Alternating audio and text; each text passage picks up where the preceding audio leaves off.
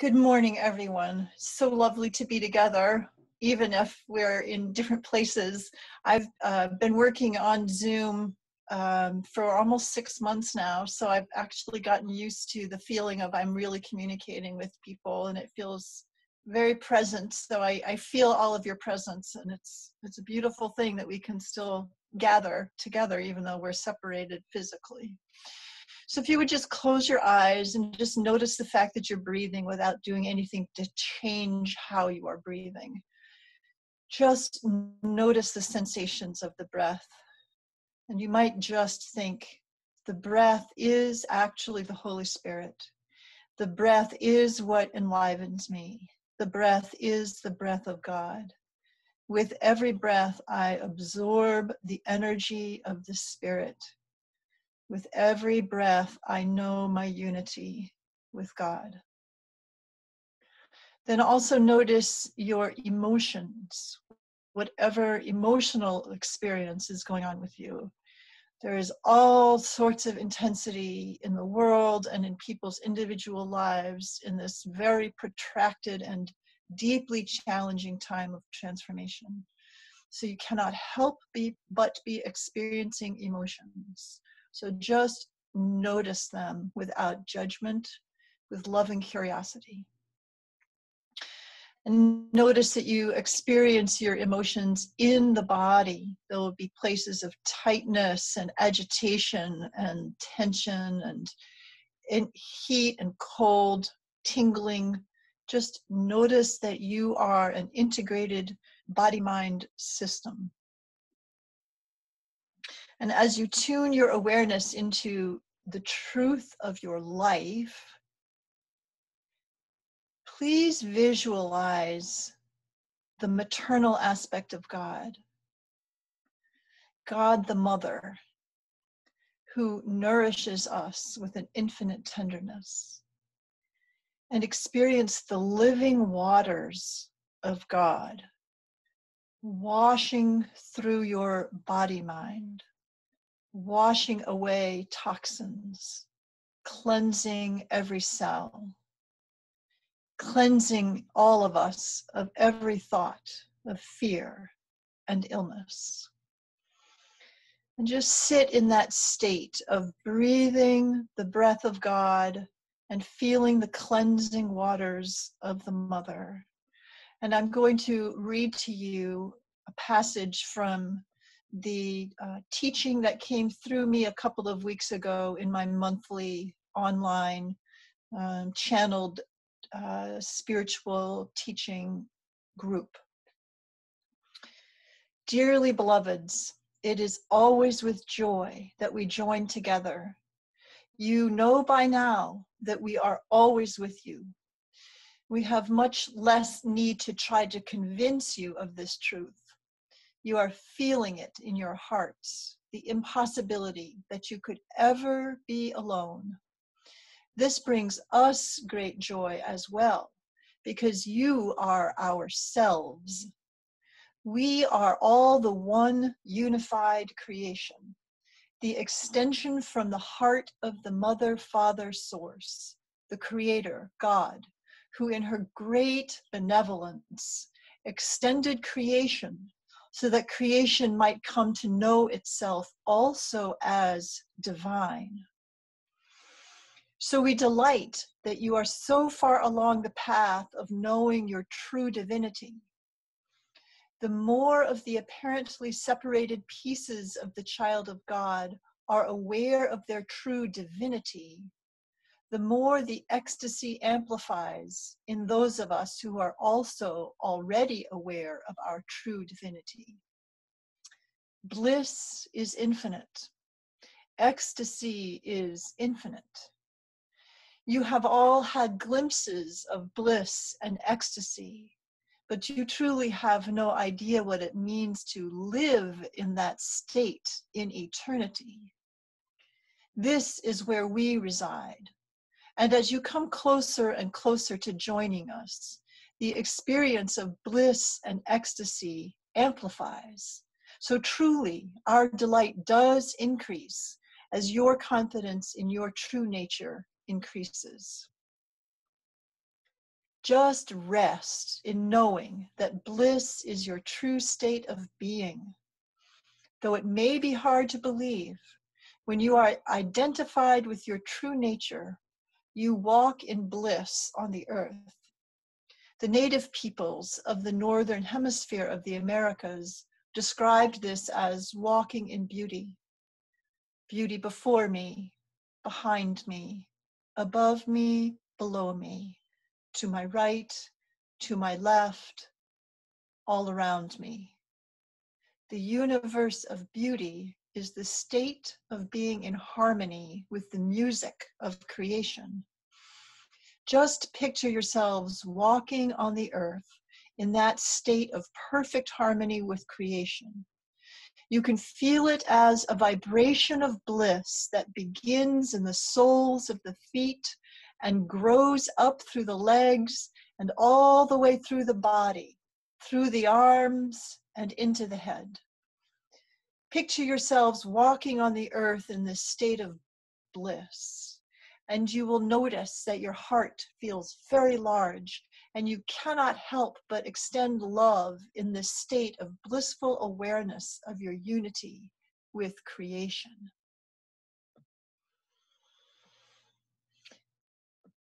Bliss is the state of happiness exponentially increased because there is no doubt. There is nothing unresolved in the mind, and one can live in the perfect state of bliss. Some of you have experienced this state when the thinking mind ceases. Some of you have been given experiences of traumatic moments when you thought you would die and the thinking mind ceases, and what is there is the ecstasy of bliss. When you have these moments of awe-filled happiness and a tenderness that cannot be named, then you know that you are beginning to experience bliss. And all you need to do is to release any thought of separation, fear, judgment, all these things that you are aware of. And your happiness will increase, and you will have moments of bliss, which we might describe as distilled happiness, happiness that has been purified of any blemish. And what results are these beautiful drops of bliss that when they touch your crown and your third eye and your heart and all of your chakras, you cannot even use words to name the experience. Do not pursue happiness. It comes to you spontaneously. And anytime fear arises, hold it in loving tenderness and ask that it be dissolved, and picture it being washed away by the living waters of the mother. And then return to that state of the bliss of motherly love that you have for yourself and for all beings. And so it is. Good morning, Unity family. It's really a joy to be able to share the wisdom that's given to me with all of you when there's a fifth Sunday, and there's a fifth Sunday this month. So I'm going to continue with reading some of the teaching that came through me a couple of weeks ago in my online group, and then I'm going to share some about my personal experience with this teaching. My friends, it is beautiful when humanity works to improve the conditions for other people and animals and plants and minerals and waters and the air. But truly, what produces harmony on the earth plane is walking in beauty, walking in the state of bliss. It is of primary importance for you to know that your fundamental relationship is with your Creator. We have said to you many times that you cannot exist without the energy that your Creator supplied to you in her creation, in her extension of love and joy. When you know that your primary relationship is with your Creator, then everything else flows from that. Your heart is full and overflowing constantly, and you cannot help but engage in acts of love and kindness. So the primary practice is to know your oneness with God. Your great teacher, Yeshua, modeled this. He spent many years practicing his unblemished unity with God, so that when he returned, there would be no doubt about his true identity. And you are all aware that he needed time away from the egoic energies of fear and control in order to maintain the clarity of his connection with God. So, my friends, it is not some secondary spiritual pursuit to sit in meditation and breathe in your knowing that the breath is the breath of God. It is that practice that then gives you the experience of love that you then move through the world expressing. If you are called to sit in meditation for a long time and disengage from the world, then that is perfect for your path. If you are called to sit in meditation for brief periods of time and move among your sisters and brothers, that is perfect for your path. But always take time to be in quiet communion with God, your source, and then you will know what to do or not do. In this time of great transformation, the temptation is to engage with all sorts of projects that are working on healing the planet and healing the consciousness of humanity. The good news is that there are so many of you who are engaged in these projects of healing, so that each one of you is only called to do what you are called to do. And you can know that everyone else, who is also yourself, is called to do their part.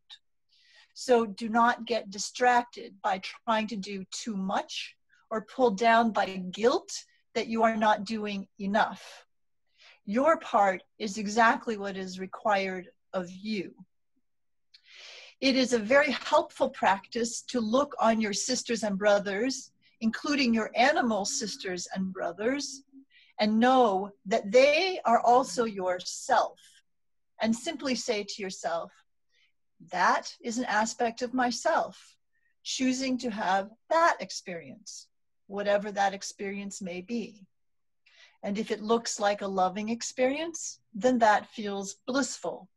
If it looks like a fearful experience, just know that that is an aspect of yourself exploring fear. You have all explored fear. In this family, you are aware that that is not your identity. But when you see a sister or a brother who is caught in their belief that fear is their identity, simply affirm, that is myself, exploring the idea that I am fear. And I hold myself in love and tenderness, and in the truth that fear is a passing experience that has been chosen in order to know who I truly am. So when I come home to God, there is no possibility that there is any other path that holds interest anymore, because all of the paths have been explored. And now the path is a path of unity, which in a great and beautiful paradox is, of course, infinite. When you can hold your sisters and brothers in this way, then you can easily release any judgment. And you all do know that judgment is the great separator. Judgment is the thought, that person is separate and different from myself. When you know that is myself, choosing that experience, then a great peace will come over you. If you would, picture the great consciousness of humanity, the great consciousness of the animals and the insects, the great consciousness of the plants, the great consciousness of the waters, the great consciousness of the rocks, of the earth, the great consciousness of the atmosphere, and feel in your body, in your heart, that that is your self. There is no separation between what you have formerly thought of as your separated self, and all of the other aspects of this consciousness, which is, in fact, your true self. Feel the great relief that washes over you, knowing there is no separation. I am in love with all aspects of the self that is the universal child of the Creator, Source, God. And we remind you again of the angelic realm, that aspect of consciousness that never tried on the thought, I am separated from God. The angelic realm is that aspect of consciousness that has always known, I am an extension of God, and therefore I am in unity with all aspects of creation, even those that appear to believe that they are separated. So the angelic realms live in bliss and harmony always, and have a great desire that those aspects of the self of the child of God that believes they are separated will come to know what the angelic realm has always known, which is the consciousness of the child of God is forever in harmony. So when I do these gatherings, this initial teaching comes through, and then the wise teacher that I'm speaking opens the floor for questions. And they're always beautiful, and the answers are profound. So one sister later on asked a question about how to find peace, because her body was feeling agitated and her emotions are feeling fearful, and she's not trusting God. So if you would, experience this, there's a practice that's taught. So practice this along with her as you listen to this response. My sister, please start at the beginning of your life and go through each age and remember what you were doing. Who were the people around you, your school, your family, your friends? And at each age, ask yourself, when did I have a moment of knowing the truth of love? When did I have a grandparent who looked at me with kindness? When did I have a teacher who saw my creativity? When did I see a bee pollinating a flower? When did I feel the breeze caress my face? Especially look at your teenage years when your heart is full of excitement about what's possible and your mind is suddenly expanded and you realize there is so much more going on here, that the mind is an infinite place. And notice those memories of longing for something more, a larger horizon, a sense that there is something possible, there's something waiting for you. When you are a teenager, that is more so experienced as a spouse and children and a home, and the feeling that a new life as an adult is waiting for you.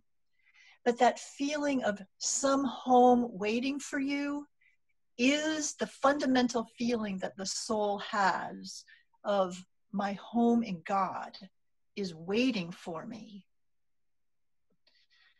So we are asking you to bring up into your consciousness those experiences of knowing you are loved, seeing beauty, and longing for the beauty of home. When you can amplify those experiences and know that they all have the seed of truth in them, then you can hold your fear in love. My sister, you have been paying lots of attention to fear and pain, and not enough attention to those memories of knowing the truth of love. So you might find a friend who you feel safe with and just sit and hold their hand and share with them these moments of grace that you have experienced throughout your life. There is a tearfulness that happens when you know there's truth in your longing for knowing that you are loved. And then the teaching closed with this. Dearest sisters and brothers, you will notice that in the community today, there is ever more trust in the truth of your spiritual nature. It cannot be that you manifest experiences on the material plane if it is not true that you are the child of God.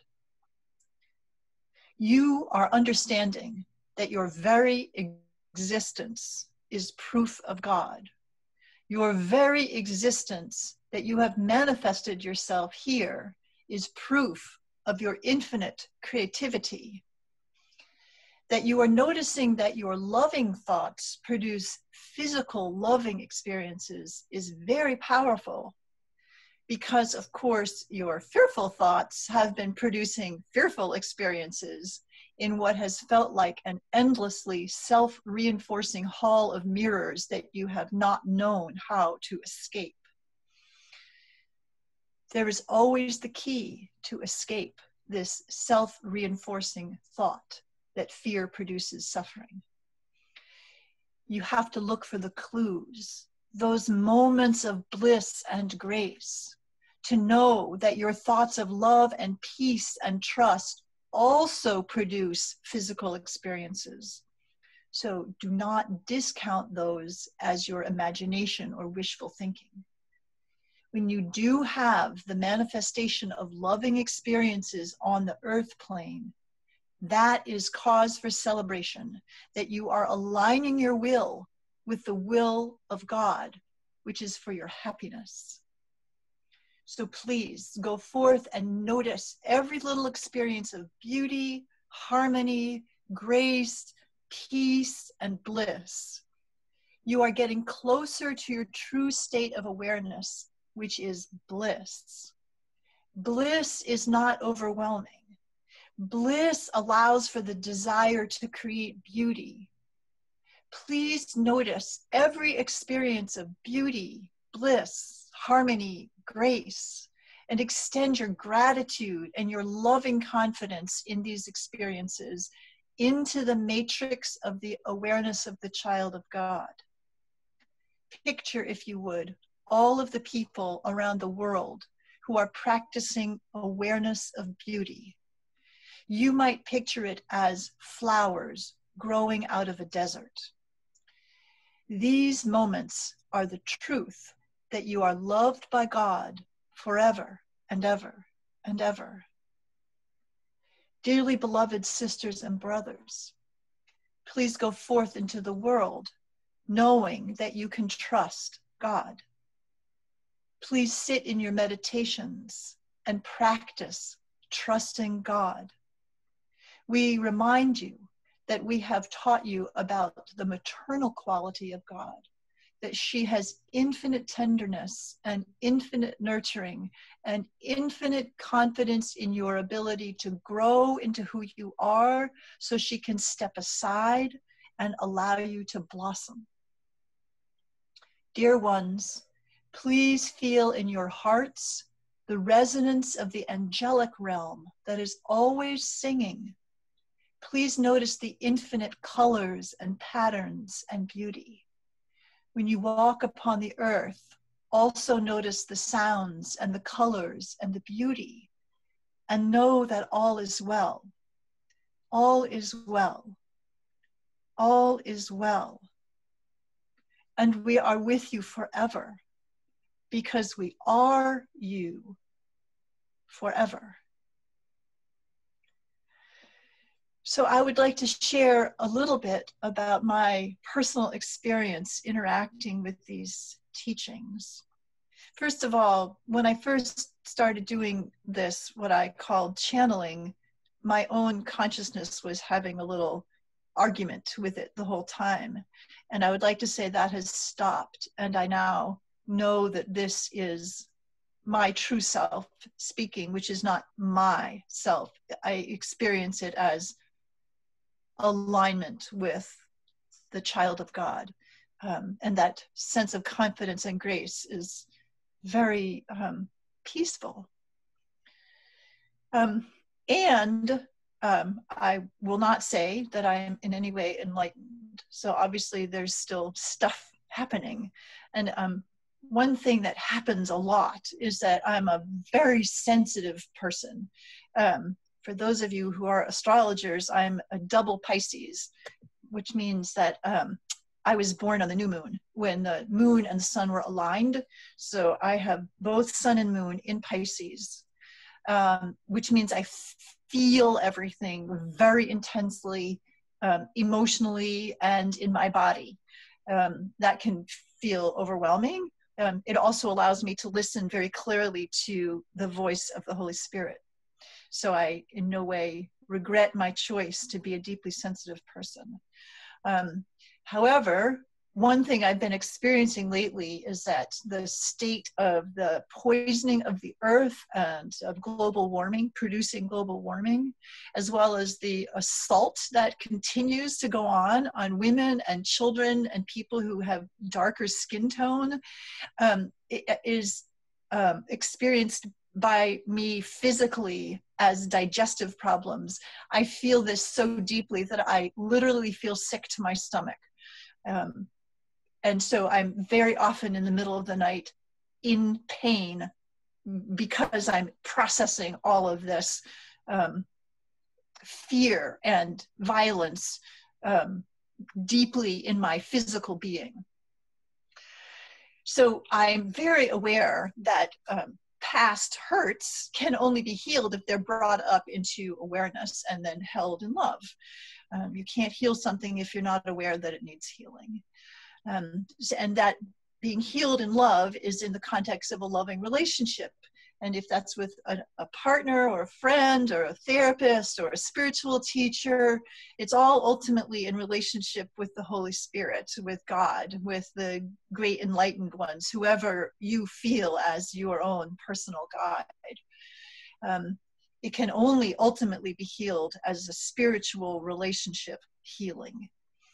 So I know that when I fully trust God, then I am grateful for whatever I'm experiencing, including being chronically sick to my stomach, because I know it's being offered to me for healing.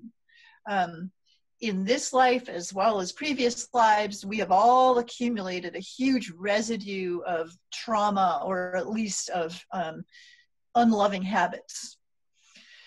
So there's lots that needs care and attention, you might say.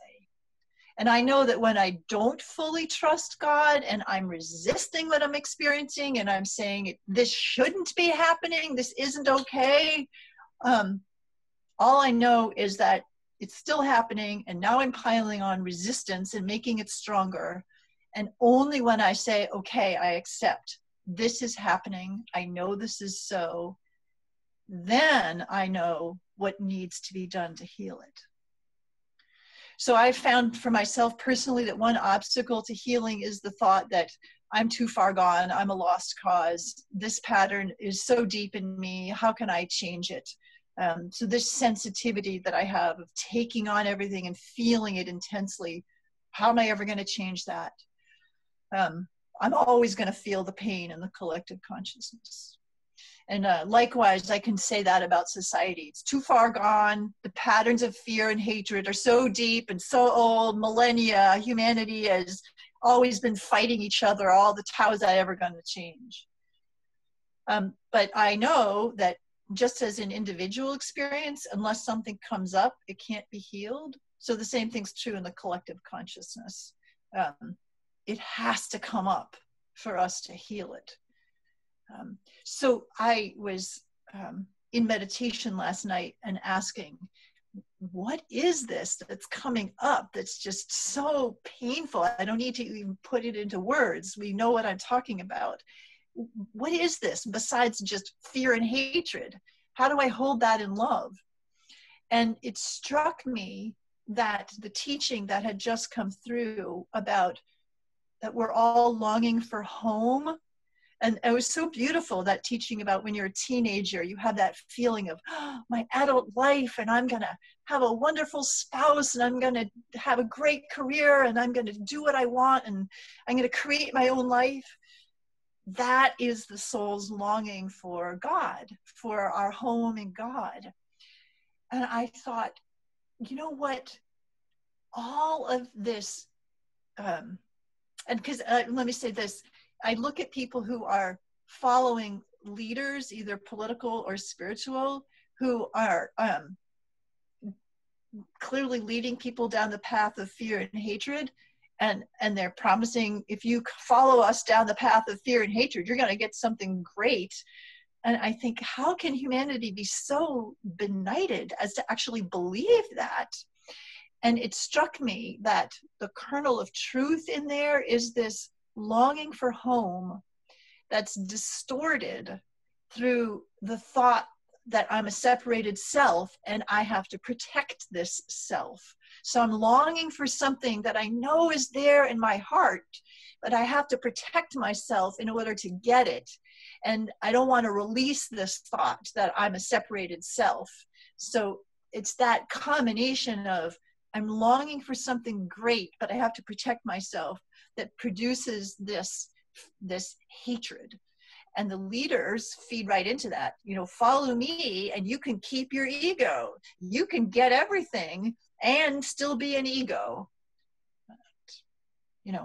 That's quite attractive to the ego. And there's spiritual leaders who also promise that, come to this mega church and nobody will ever get sick, because you have something magic. And of course, there are some people who won't get sick, who have a deeper knowing of their truth. But there's also a distortion in there, this magic promise of, if you follow moi, the great leader, then you'll get some great reward. Really, all that's saying is you get to keep your ego. So if I can see in people who are following harmful leaders and harmful thought systems that hatred is going to get you something, if I can see in there my own longing for home in God mixed in with my fear that I'm a lost cause and I can never get there, then I can see, oh, that is an aspect of myself experiencing that experience, and the judgment falls away. A true spiritual teacher will say, the only way to receive the reward of knowing your unity with God is to relinquish your idea of separation. My Father and I are one, and I am nothing without the Father. Now, Yeshua probably didn't use the word Father. He probably used a word that connoted a unity experience of masculine and feminine. So you've heard that teaching before. That's what it means. In order to know your unity with God, you have to let go of any thought that you are something separated from anything else. I experience this as very emotional because that's who I am. When I trust God fully and there's nothing else that I want, it makes me weep. And I have had this affirmation that I only want God for many years. And I think I've attained it, and then another layer comes up of something that I'm attached to that I need to let go. And it still happens. And right now I'm attached to the thought that I have this physical condition and I can never let it go. But even preparing this message, I can feel that letting go. So in closing, I just would like to reread the end of the teaching that I read before because it's so beautiful. Dearly beloved sisters and brothers, please go forth into the world knowing that you can trust God. Please sit in your meditations and practice trusting God.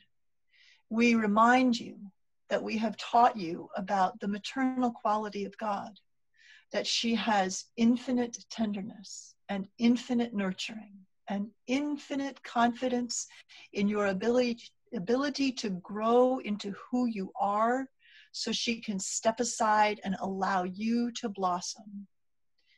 Dear ones, please feel in your hearts the resonance of the angelic realm that is always singing. Please notice the infinite colors and patterns and beauty. When you walk upon the earth, also notice the sounds and the colors and the beauty, and know that all is well. All is well. All is well. And we are with you forever, because we are you forever. Amen. Amen. Amen.